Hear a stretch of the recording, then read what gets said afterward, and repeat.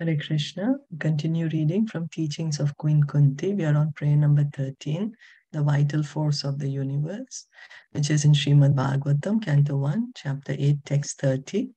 Of course, it is bewildering, O soul of the universe, that you work, though you are inactive, and that you take birth, though you are the vital force and the unborn.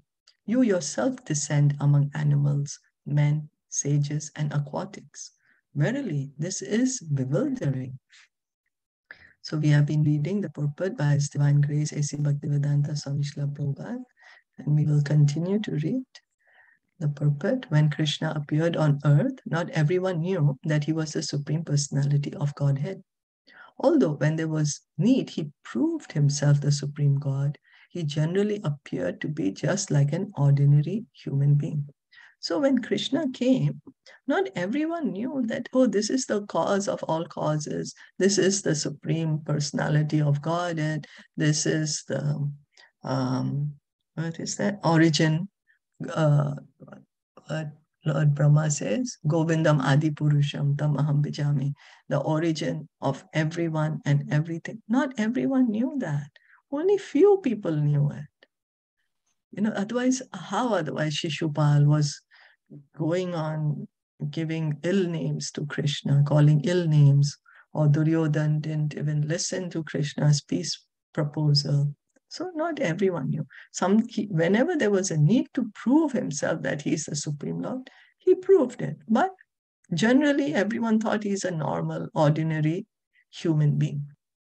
Therefore, Sukadev Goswami, while describing how Krishna played as one of the cowherd boys, points out Krishna's identity.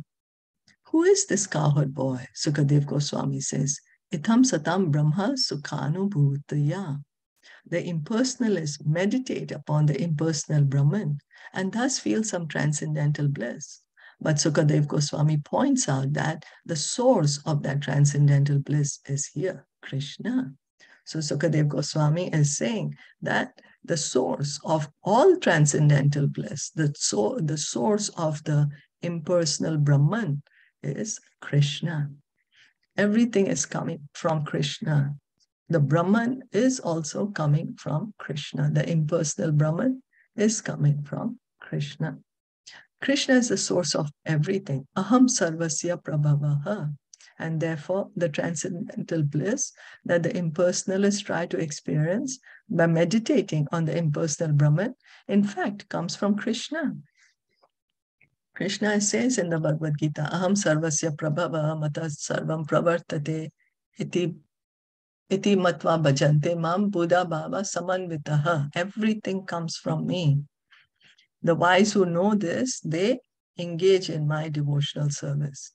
He says that everything comes from me. So the impersonal Brahma Jyoti, the happiness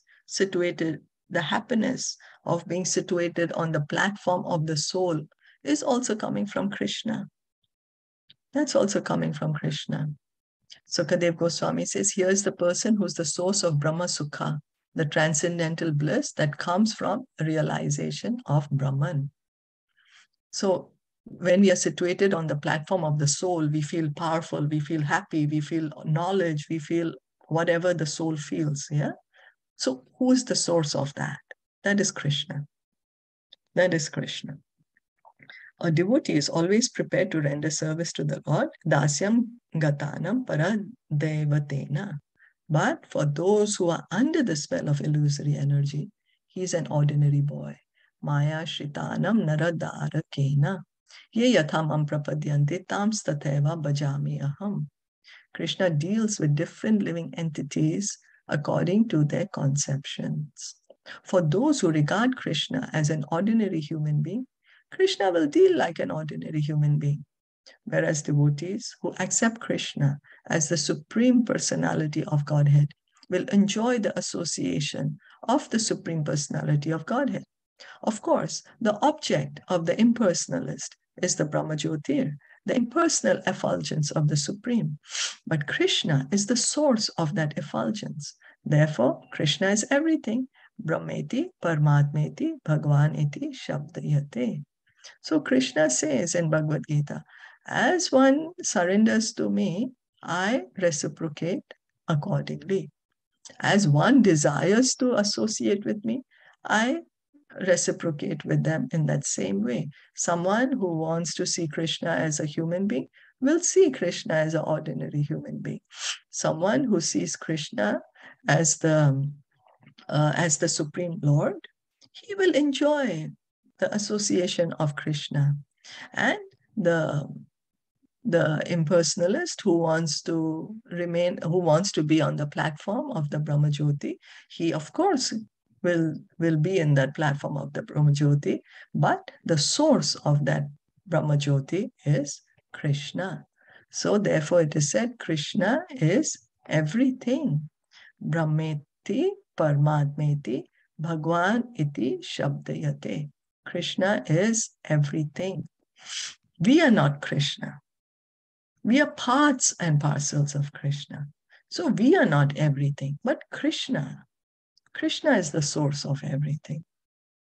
Yet the cowherd boys are able to play with that same Krishna, the exalted personality of Godhead.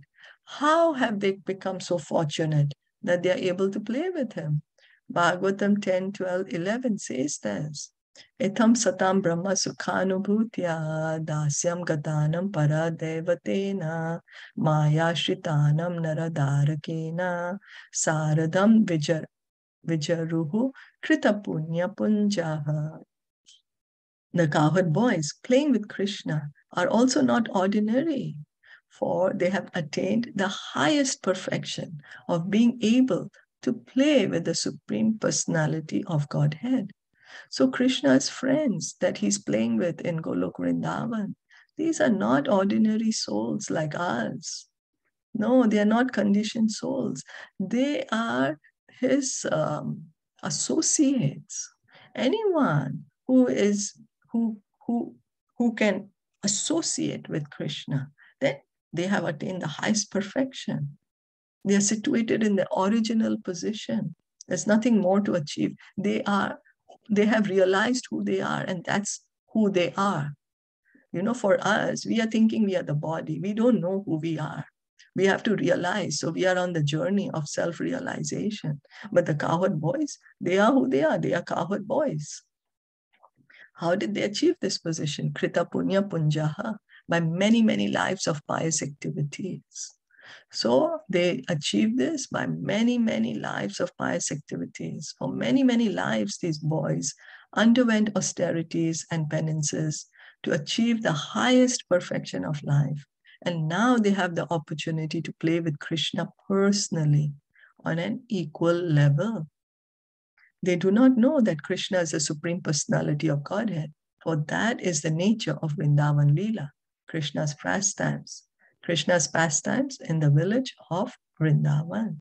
So the Brajbasis, they don't know. They don't, they do know because they have done so much austerities. They've read all the way. They know all the knowledge. They have all the knowledge.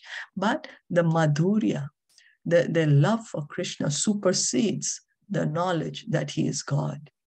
So Prabhupada would give the example that the president is called Mr. President when he's in the office, and his associates, his colleagues, or the people working with him, they all regard him as Mr. President. But when he goes home, when he's with his wife, with his children, with his parents, with his grandchildren, nobody regards him as Mr. President. Then they regard him as their son, or as their father, or as their husband. So that supersedes the knowledge that he is the president. So the Brajbasis have already, they're situated in their original position. They've revived their love for Krishna. So for them, that he's the Lord is secondary, but he's the most lovable object. That is more important for them. So that is Vrindavan Lila. Now, not knowing Krishna's identity, the cowherd boys simply love Krishna, and their love is unending. This is true of everyone in Vrindavan. For example, Yashoda Mata and Nanda Maharaj, Krishna's mother and father, love Krishna with paternal affection. Similarly, Krishna's friends love Krishna. Krishna's girlfriends love Krishna. The trees love Krishna. The water loves Krishna. The flowers, the calves, everyone loves Krishna. That is the nature of Vrindavan. So if we simply learn how to love Krishna, we can immediately transform this world into Vrindavan. That is how, if we learn to love Krishna, then this world, which we seeing it so much full of misery, so much full of unhappiness, that will transform into Vrindavan. Simply if we learn how to love Krishna. In Vrindavan, everyone loves Krishna. But what are we thinking? Why is everyone loves Krishna? Everyone should love me. Huh? Why everyone should love Krishna? The girlfriends, the trees, the water, the birds, the cows. Why? They should love me. Everyone should love me. Well, then that's the reason we are here in the material world. And that's the reason the material world is a place of miseries.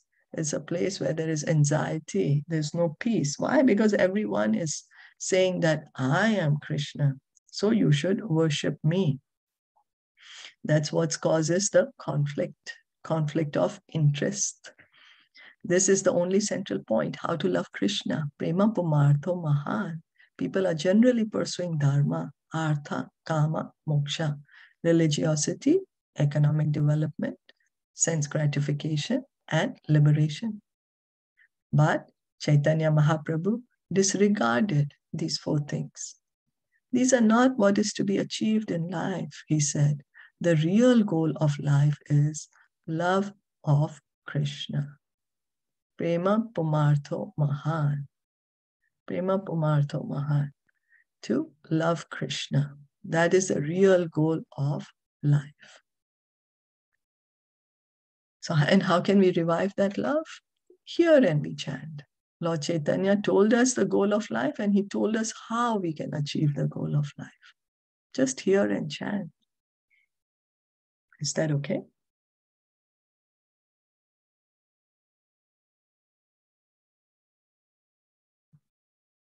Did you want to add anything or comment on anything? No. Would you like to add anything? No. No? So we'll stop here. This one line is very, very beautiful. Which one? We can immediately transform this world into Vrindavan simply if we know how to love Krishna. Yeah, wonderful. Yes. That's all we have to do. Simply how to love Krishna, we can transform this world into Vrindavan. Yeah. True. But then we might say, oh, but I'm the soul. Why do I have to do anything with the world? But right now we are in the world. No? We are in the body. Yeah, we are in the body right now. So how to transform right now also? Why wait?